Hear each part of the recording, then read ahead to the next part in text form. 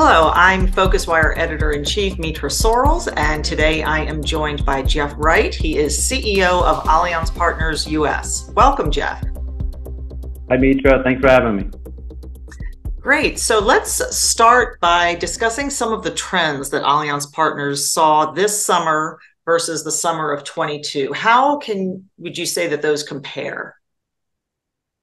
Yeah, it's an interesting comparison. I'll say first that this summer has been one of the largest vacation spending summers on record.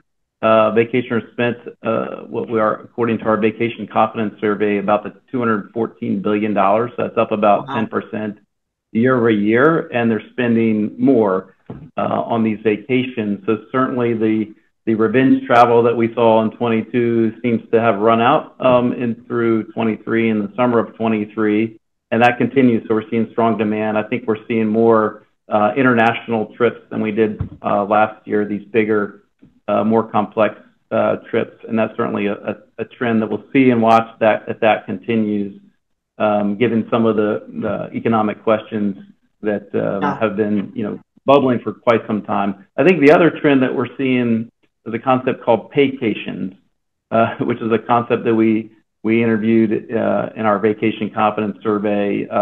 Paycations are when people are working remotely, but from very nice locations. Okay. And this is probably something that has been happening for some time, but we're just starting to track that. We think that close to a third of people will be taking paycations. I know I've taken a few.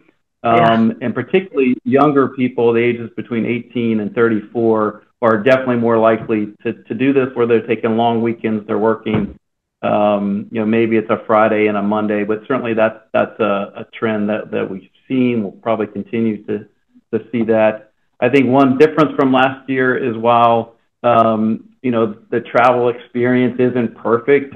If you've been in an airport recently, you've probably run into issues of one type or another, but we're not seeing some of the big issues we saw last year. It seems so long ago, but quarantines were still happening last year. If you think about it, we had a baggage disaster in Europe. COVID was still a big focus, and so we haven't seen a lot of those things.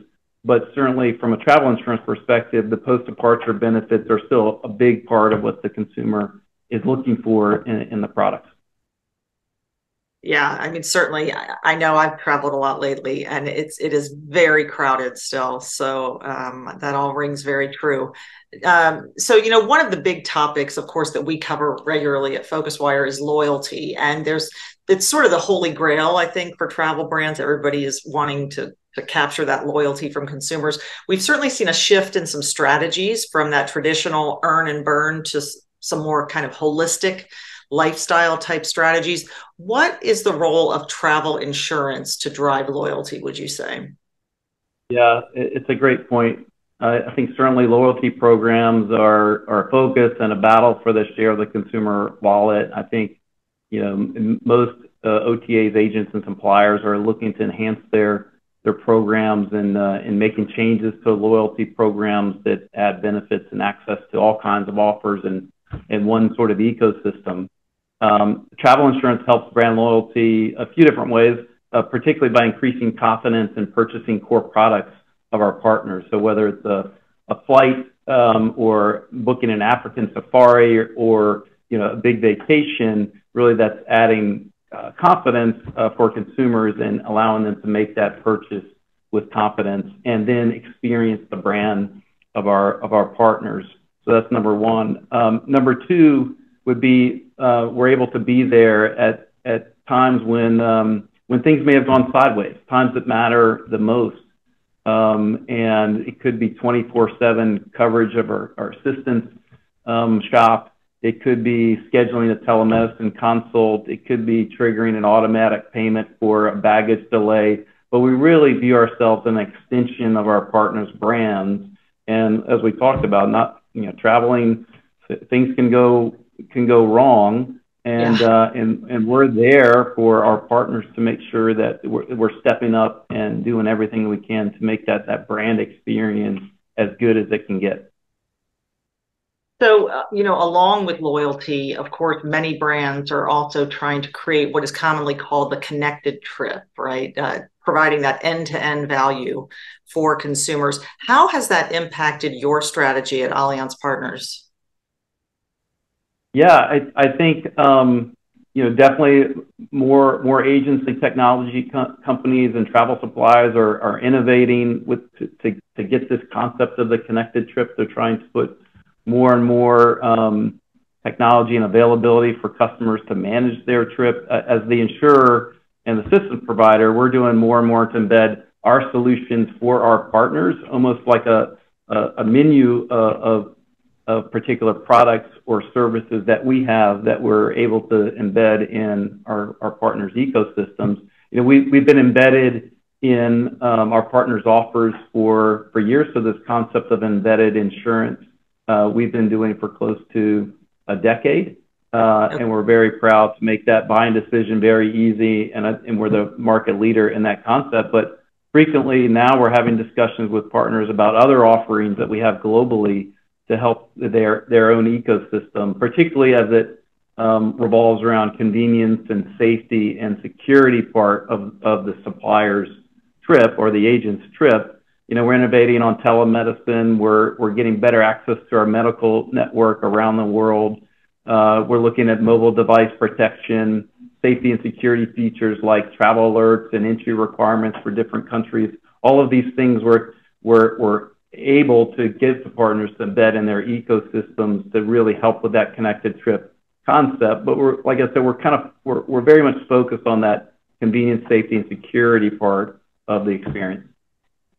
Yeah, that all makes a lot of sense, for sure. So I know Allianz, your parent company, traces its history to 1890, I believe. It's one of the largest insurers in the world.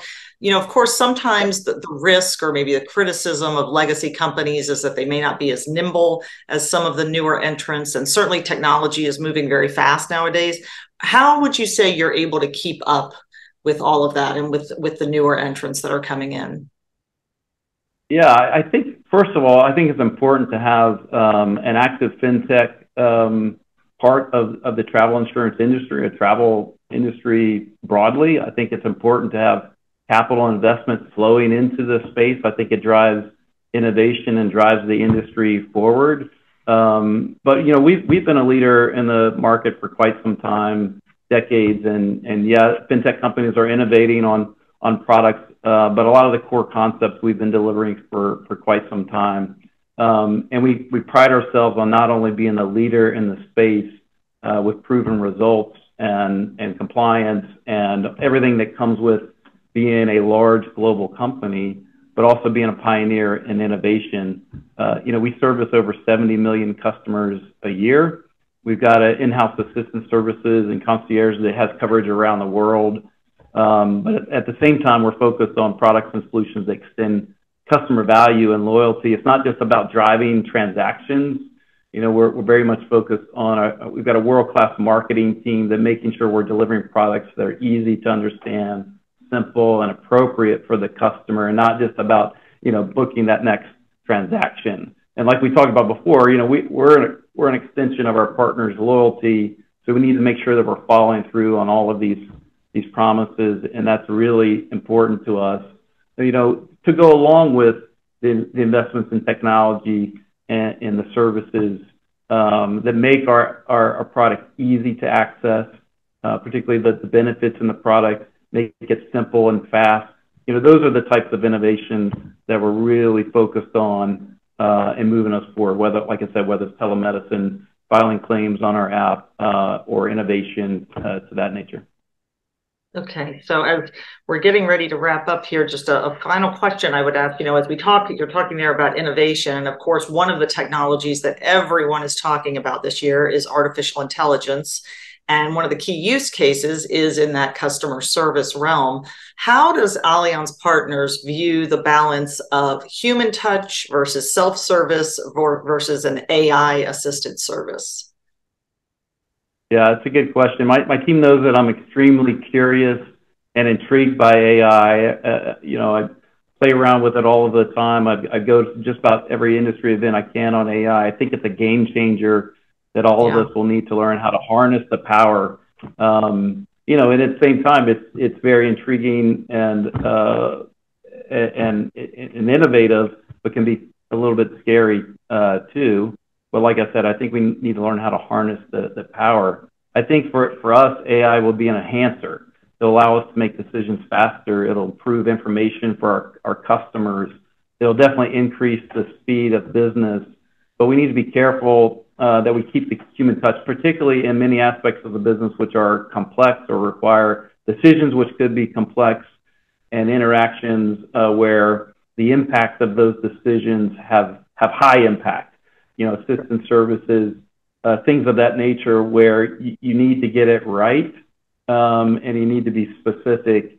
You know, that's where the human touch really needs to stay in the business. But I'm excited for, you know, what will come. It'll definitely be a part of Allianz and how we approach our customer service.